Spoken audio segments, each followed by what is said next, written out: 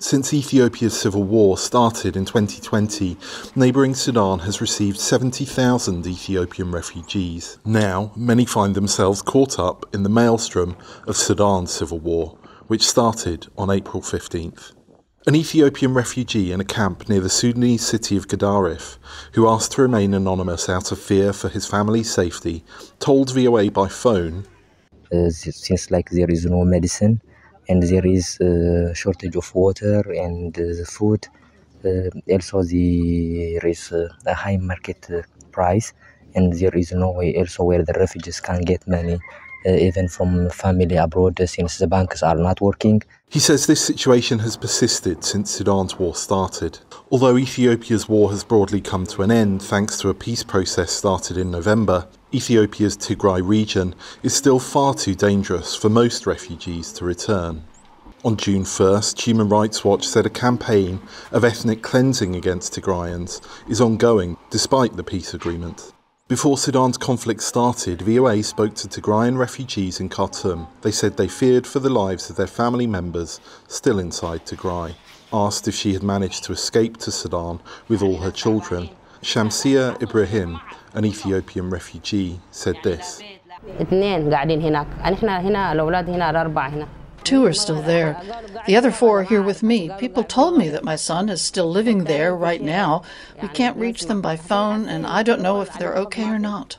A report by the British newspaper The Guardian on May 15th said Ethiopian refugees in Sudan are falling into the hands of human traffickers who promise passage to Europe. Some are even being kidnapped by them.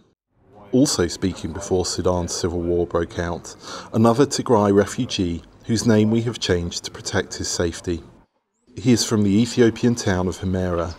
VOA visited Humera last year and heard testimonies of vicious bouts of ethnic cleansing. He says he tried paying traffickers to take him to Europe through Libya rather than stay in Sudan. We spent about 2 weeks in a huge building like a warehouse. They used to give us water and 2 pieces of bread a day. There were no houses there. That's why we didn't leave the building. Having no money left, he was able to return to Khartoum. Aid groups say Ethiopian refugees in Sudan are caught between a rock and a hard place. For the people from Ethiopia, it's clear there was some progress in a peace accord, but there wasn't a process for returning people, or that wasn't necessarily their immediate intention. Most of them did want to go back at some point, that's our understanding, but not the conditions weren't right, particularly in the places where they'd come from in western Tigray. As fighting in Khartoum continues, some flow of aid into sites in Sudan occupied by Ethiopian refugees has resumed, after initially being halted entirely by the conflict.